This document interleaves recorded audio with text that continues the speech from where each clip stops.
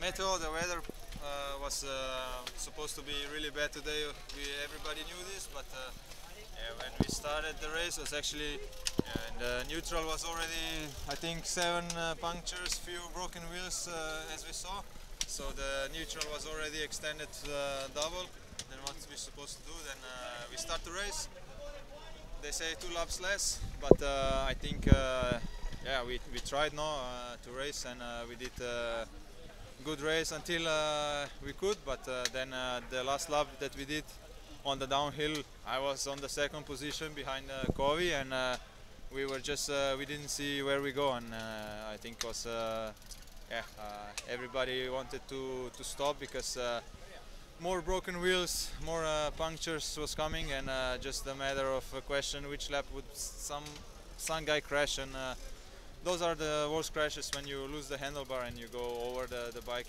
It's not like when you slide on the asphalt in the hairpin, then you just get a few scratches if you're lucky. But if you crash like when you don't even expect the pothole, if you crash over the handlebar on your head, we know how it's with concussions. This year, yeah, I know a lot of friends from the peloton had a concussion, and this, I must say, is something we need to be more careful in the peloton. And I think we understand the organizers that we want to race, but I think in the end all the riders made the right decision not to, and yeah, we are set for the race to not continue. But it's like this when it's water standing, that you pedal with the shoes over the water is not good. So you take the road of a bus or the bench, or they are going to talk with the organizer? No, we already talked with the organizer, and yeah, luckily everybody was reasonable.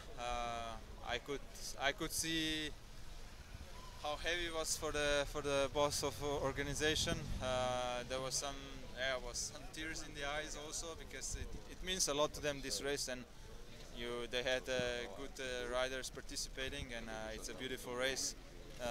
But when you cannot race, you cannot, and they understood this immediately. So I'm really thankful for them for this understanding. So yeah, I'm happy that they decided that we finish.